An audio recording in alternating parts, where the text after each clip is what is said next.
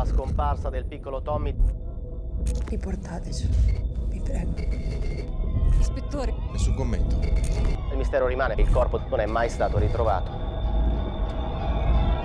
E qui c'era un lavoro forte sul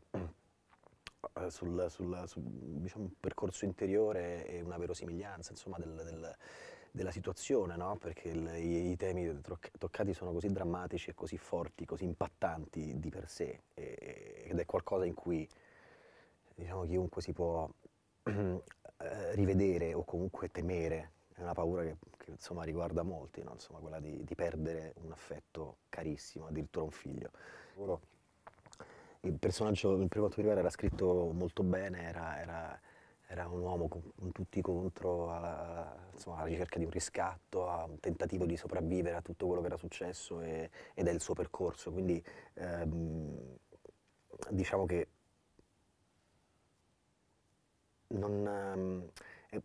l'ho sentito così forte dall'inizio, direi quasi dalla prima lettura, che direi quasi che non ho avuto troppi, diciamo, problemi nel poi trovarmi, insomma, a fare questo film, questo personaggio. A lui.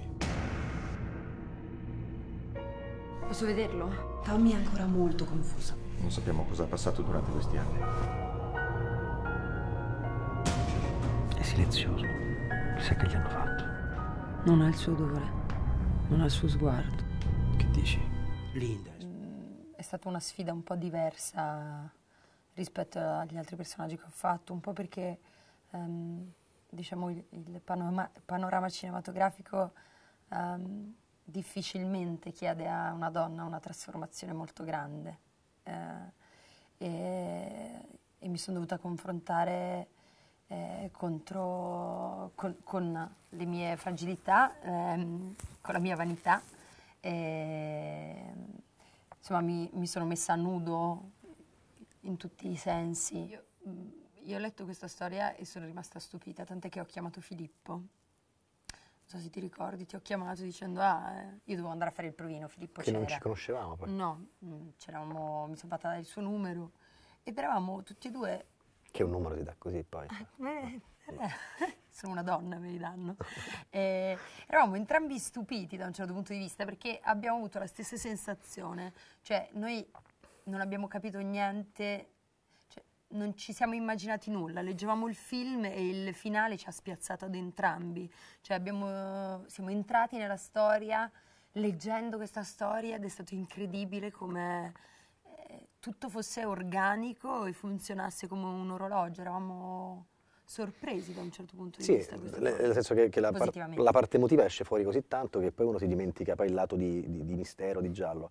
Ed è vero, a me piace molto quel genere lì, quindi non voglio dire che sono di quelli insopportabili, però è così, cioè vedo un film e dico, ecco, cioè so dove va a finire. E invece in questo film, in questa sceneggiatura, mentre leggevo un po', insomma, mi portava fuori, e quando poi sono arrivato al dunque sono rimasto, insomma, sorpreso, anch'io. Linda è sua madre, non lo riconosce neanche lei. Su mio figlio decido io, va bene? Mio figlio è vivo, capito? Tutta colpa tua, lo sai. Ma l'abbiamo ritrovato, cazzo! È lui! Ci credono, non ci credono. Ma comunque quando una cosa è poco spiegabile, la fantasia, no, galoppa e quando non riesce a darti una spiegazione, capito, pratica, allora è facile che possa attingere, capito, un altro elemento come la superstizione, quindi se c'è la tradizione, l'elemento di tradizione.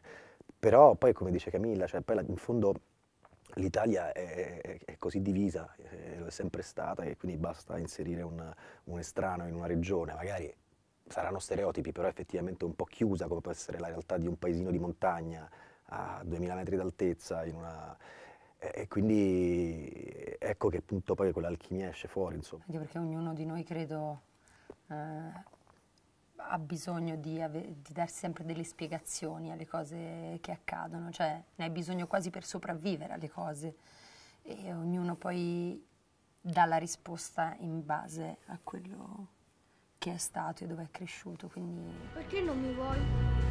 È stato lui, mi sta facendo impazzire. Chi sei? Vai via. Questa è casa mia. Tu cosa vuoi da noi, Non mi fai paura. finito di girare questa serie prodotta da Catleya per Rai 1 che si chiama Tutto può succedere, che è il remake di Parenthood, che andrà in onda a dicembre su Rai 1. E poi sto portando avanti un progetto come visual artist che si chiama Camilla Psychedelic Breakfast. C'è una mostra che per ora è stata a Palazzo Collicola, che è il Museo di Arte Contemporanea di Spoleto, e che poi adesso stiamo spostando in giro per l'Italia. Escono dei lavori che ho fatto, a dicembre il film Limbo sulla Rai, a gennaio una serie con Bentivoglio e la Pandolfi che si chiama Romanzo Siciliano, e inizio una nuova serie che si chiama House Husband a fine gennaio, e poi al Teatro Argentina il 27 debutto con il Candide di Mark Ravenhill, sto 2 settimane al Teatro Argentina e poi al Mercadante a Napoli. Insieme? Vai. No. Sì, insieme, dai. Cosa dici? Fai un saluto, mica ha detto un saluto. un'equazione matematica. Dici ciao o un saluto? No, dico ciao, Okay. ma ciao. Ciao. Andare a vedere il film, perché Sì. questo dobbiamo dirlo. Sì, ciao. Va da sé. Però, ciao NewsCinema. Ciao NewsCinema, mi sembra. L'ho L'ho detto. Ok, ciao. Tommy!